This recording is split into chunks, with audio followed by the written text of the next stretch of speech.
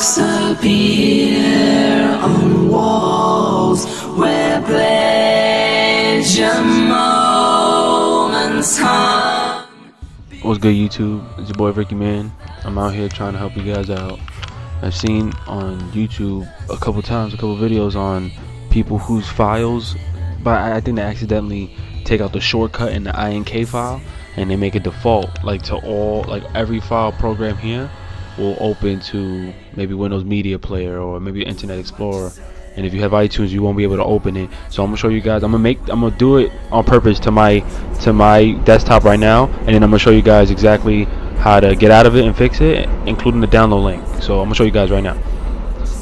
Oh yeah, before I even do that, I'm gonna have to record from my other camera because it's gonna mess up Cam Studio while I'm recording, because it's gonna make all the programs default. So I'm gonna do that right now. Alright guys, so I'm now on my video camera, and I'm gonna show you guys exactly like what the problem is. I'm gonna just go real quick to change my settings. So I don't really, a lot of the time it happens when people just keep clicking OK for when it says you want to make this your default player, so they accidentally take out the shortcut file for all the files on your desktop and it converts it to like this one program. So I'm gonna just real quick turn my PC, the desktop, make all the programs default into one program, and then now you guys know what I'm talking about. So let me look for the INK file. It's kind of blurry, sorry for the quality of the video camera, and that's the shortcut. See, the INK is the shortcut, but when the program is changed accidentally, like a lot of people have it like this. I don't know if you guys know, sometimes it looks like it's all Internet Explorer files, but it's really hard to change because then you would have to do it manually, you know, one file at a time. So look, I'm opening up Google Chrome, waiting for it, but look, it opens up Windows Media Center. Even if you're trying to open up another file, like UI Composer, opens up same thing, Windows Media Center. So what you have to do, alright, as you go there, I'm gonna post a link up in the description, of course, but you need to get that file. And it's a little blurry, but trust me, I'm gonna put the file in the description. You have to click that. It's gonna say adding information, can, you know, blah blah blah. You gotta just click. It says, are you sure you want to click continue? You click continue, and then it's gonna say, alright, the keys and everything we put back. Click continue, but you have to restart your computer now, and this works for Windows Vista and Windows 7.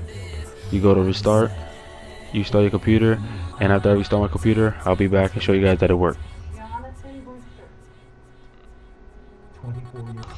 Alright guys, I'm back now. I'm recording from my desktop using Cam Studio, so I mean, it's a good program, by the way. So if any of you guys want to know how to get it, it's free, simple. If you guys want to make donations to the guy so you can keep the program running and maybe add new features later on, you know, you may. I'll post a link up for that too. Anyways, you see all the programs are back to normal after you restart your computer.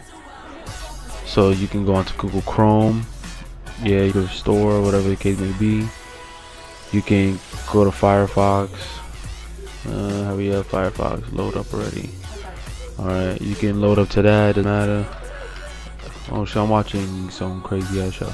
Alright, look, you go to Google, and that's it, everything's fixed. So I'm gonna post up the link on the description and you'll be fine, you guys. I know that whole default program shit's a hassle, especially when you really need to use your computer, and that shit, the only thing that's opening up is that one program that you don't have to use. I know. So I just hope you guys like this video. I hope it was as clear as possible for you guys. Comment, rate, subscribe, and like my other videos, man. Watch them. Trying to come big with other shit, you know. So hit me up, you guys. Holla at me.